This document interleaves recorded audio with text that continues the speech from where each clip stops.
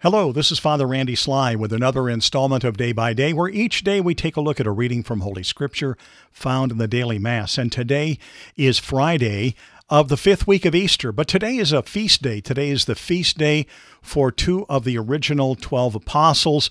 It's the feast day of St. Philip and St. James. A reading from the Holy Gospel according to John. Glory to you, O Lord. Jesus said to Thomas, I am the way and the truth and the life. No one comes to the Father except through me. If you know me, then you will also know my Father. From now on, you do know him and have seen him. Philip said to him, Master, show us the Father, and that will be enough for us. Jesus said to him, Have I been with you for so long a time, and you still do not know me, Philip? Whoever has seen me has seen the Father. How can you say, Show us the Father? Do you not believe that I am in the Father, and the Father is in me? The words that I speak to you I do not speak on my own. The Father who dwells in me is doing his works. Believe me that I am in the Father, and the Father is in me, or else believe because of the works themselves. Amen, amen, I say to you, whoever believes in me will do the works that I do, and will do greater ones than these, because I am going to the Father. And whatever you ask in my name, I will do, so that the Father may be glorified in the Son. If you ask anything of me in my name, I will do it. The Gospel of the Lord. Praise to you, Lord Jesus Christ. Well, this particular passage focuses the spotlight on Philip out of the two that we are recognizing today for saints. Both of them are very unique in and of themselves. We have Philip, who was born in Bethsaida. You may remember he was one of the earlier apostles that was called by Jesus to follow him. And he, in turn, brought Jesus to Nathanael, or actually probably more accurately brought Nathanael to Jesus. But what really is so beautiful about Philip is his openness to query, his openness here in our gospel to ask Jesus a very honest question that he really wasn't tracking exactly with him as he ought or wanted to. So he just asked Jesus that simple question, Master, show us the Father. If it says earlier than that, he's speaking to Thomas, by the way. Jesus says, no one comes to the Father except through me. If you know me, then you will also know my Father. From now on, you do know him and have seen him.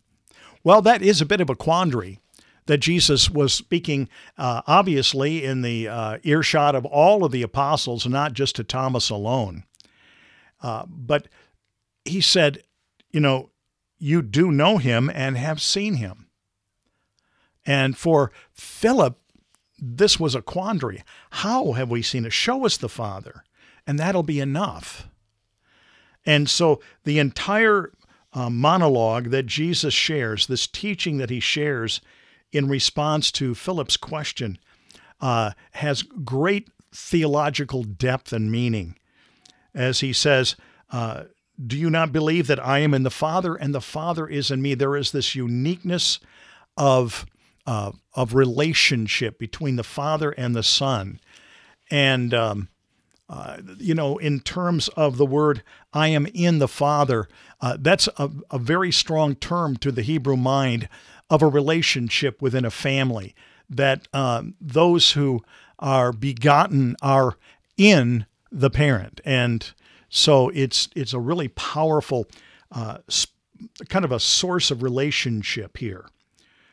I am in the Father, and the Father is in me. There is this closeness in connection that if you are seeing me, as he says, you're seeing the Father. And so believe me that I am in the Father is in me, or believe the works themselves. In other words, if you are having trouble understanding what that is, then just look at the works that I'm doing and recognize that they have to have come from God. The Father who dwells in me is doing his works. So there is this unique sense of connectedness, as I said, that Jesus is talking about with Philip. Now, Philip was an amazing follower of Jesus, and of course, as with the other apostles, was used mightily by him in a number of ways after the passion, death, and resurrection of our Lord. The same with James, who is James the son of Alphaeus. This is not the brother of John the apostle. This is James, what they call James the Less. Often they call the brother of John James the Greater, and the son of Alphaeus, that James, James the Less. He actually is a cousin of Jesus and ended up to be the bishop of Jerusalem during the early days. The Acts of the Apostles reference James in that respect. So here we have two eager apostles that we're looking at, apostles that desire to follow Jesus fully and completely in all that they say and all that they do. So as Jesus said to Philip here at the end, "Amen, amen, I say to you, whoever believes in me will do the works that I do, and will do greater ones than these, because I am going to the Father." And that is something that those apostles, as they succeeded Jesus in the ministry of the church, experienced mightily, is doing greater works, not in terms of the greatness of that work. In other words, Jesus, his works were greater, and they continue to do the same thing, raising people from the dead, etc., etc. The greatness of those works is that it's spread out among many people, spread out among, for example, the 12 apostles, all doing the same works of Jesus. So it's greater in magnitude. And so how wonderful it is for us to have these words that were spoken to Philip.